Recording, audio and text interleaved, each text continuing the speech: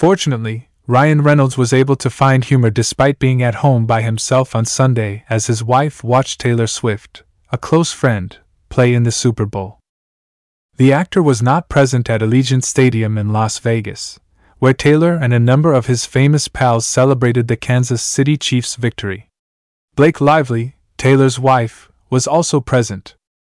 After defeating the San Francisco 49ers 25-22, the team, which included Taylor Swift's tight end boyfriend Travis Kelce, claimed their third championship in 5 years, sending pop star Swift, best pal Lively, and millions of fans into a frenzy.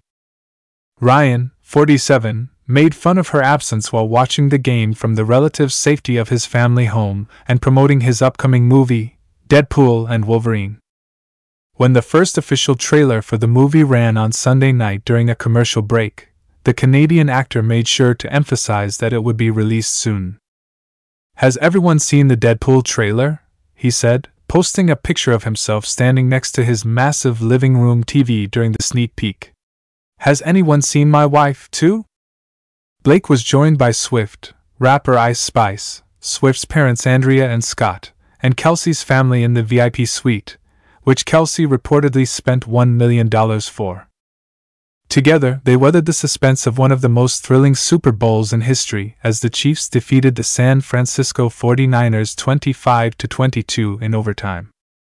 The singer looked stunning as ever in a $720 black Dion Lee corset top and $1,200 black area pants with crystal embellishments. She had a $129 red jacket by Erin Andrews Business Wear on her shoulder that was sold out and had the number 60 on the back, which is a tribute to the year the Kansas Chiefs were founded. With her bangs framing her face, the singer wore her blonde hair in a ponytail. In terms of glitz, she went with red lipstick and added a 87-foot necklace, the jersey number, as an accessory. The Stephanie Gottlieb necklace is among the most expensive pieces of jewelry, costing an astounding $4,250.